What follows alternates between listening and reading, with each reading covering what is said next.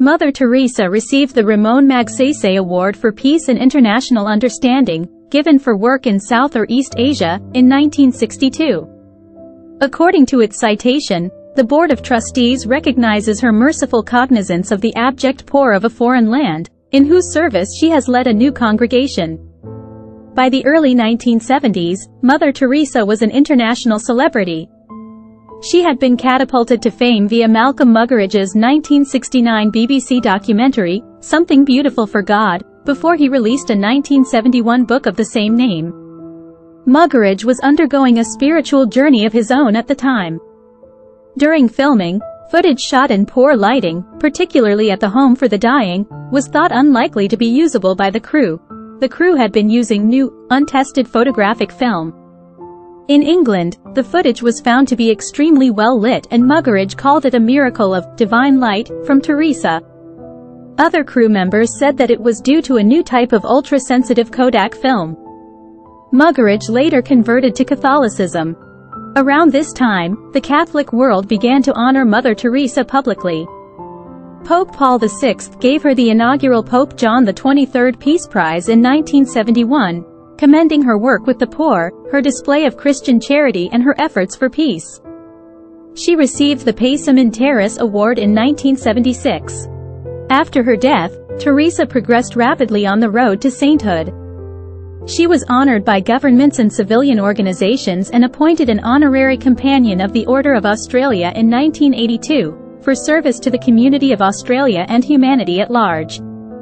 The United Kingdom and the United States bestowed a number of awards, culminating in the Order of Merit in 1983 and honorary citizenship of the United States on 16 November 1996. Mother Teresa's Albanian homeland gave her the Golden Honor of the Nation in 1994, but her acceptance of this and the Haitian Legion of Honor was controversial.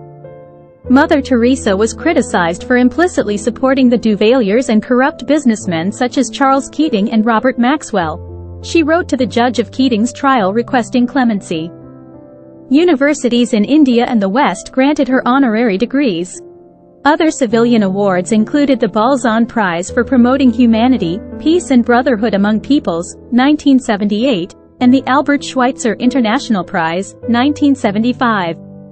In April 1976, Mother Teresa visited the University of Scranton in northeastern Pennsylvania, where she received the Listorta Medal for Human Service from University President William J. Byron.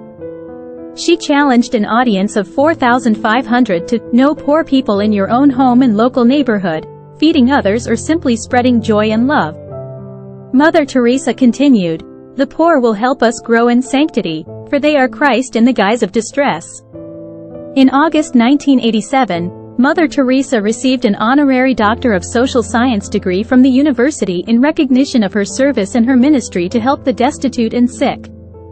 She spoke to over 4,000 students and members of the Diocese of Scranton about her service to the poorest of the poor, telling them to do small things with great love.